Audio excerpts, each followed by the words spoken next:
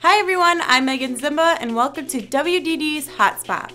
Look out, Connect! A new motion controller has entered the market to change the way in which people interact with computers.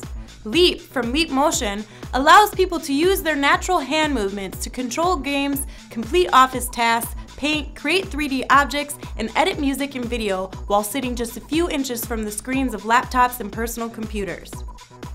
Neurowear is also jumping on the human-computer interaction bandwagon by adapting its brainwave-reading technology to create micro headphones for a project called Zen Tunes, which analyzes a person's brainwaves while they're listening to specific songs to help them find the perfect song to match their mood.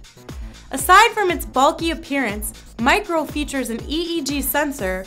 When connected to a smart device, the sensor will detect the user's state of mind and match it to a song from Neurowear's database. Wonder what it will play if I'm angry.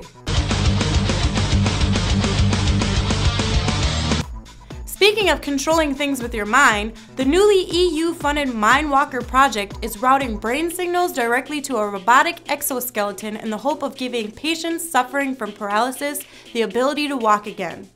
The system implements brain-neural-computer interface technology to convert either EEG signals from the brain or EMG signals from patients' shoulder muscles into electronic commands, which are then used to control an exoskeleton attached to the user's legs. And for our final bit of wireless news, Qualcomm is putting wireless charging platforms through real-world testing to prove the technology with a fleet of 50 vehicles in London. The company's Halo Wireless Electric Vehicle Charging, or WVC technology, uses inductive charging, whereby energy is transferred between components in the ground and under the vehicle. Simply put, WVC works in the same way as an electric toothbrush, only on a larger scale.